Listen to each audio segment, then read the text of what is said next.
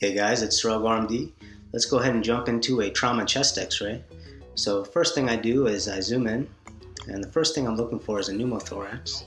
When I'm zoomed in this close, the pneumothorax actually finds me. I don't have to look as hard, so that's partly why I do it. At the same time I'm looking for lucency, I'm also looking for increased density. That would suggest a contusion.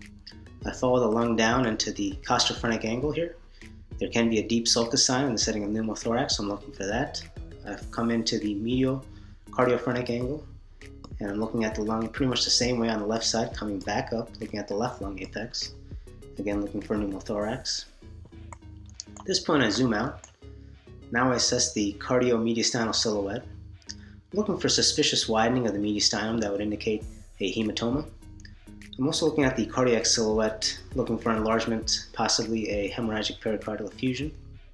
At this point I'm ready to look at the osteostructures. I do want to point out on the chest x-ray you get very good information about the osteostructures, so I always follow a pattern and I try to look for everything. I zoom in quite a bit.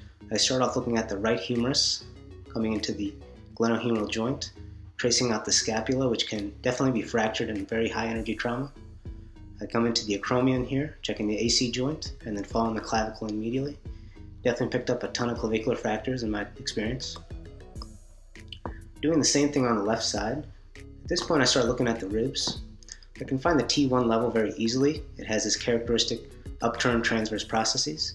So I follow that out here, and here's my first rib coming in medially and anteriorly.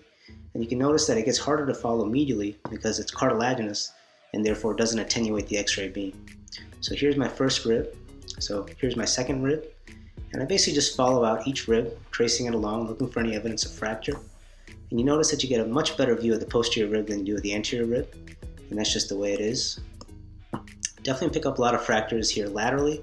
I'm kind of in the midline involving the posterior ribs. And I come all the way down to the 12th rib, which is floating.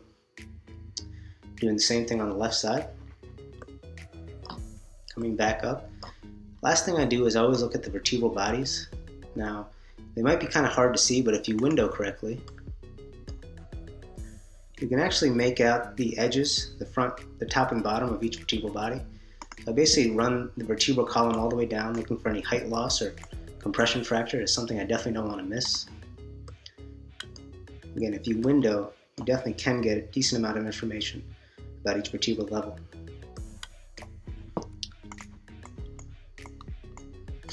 So at this point I'm basically done. That is my search pattern for looking at a trauma chest x-ray.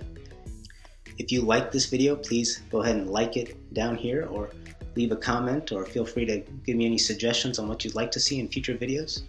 Once again, I'm Sarel Gaur MD. Thank you for watching this video.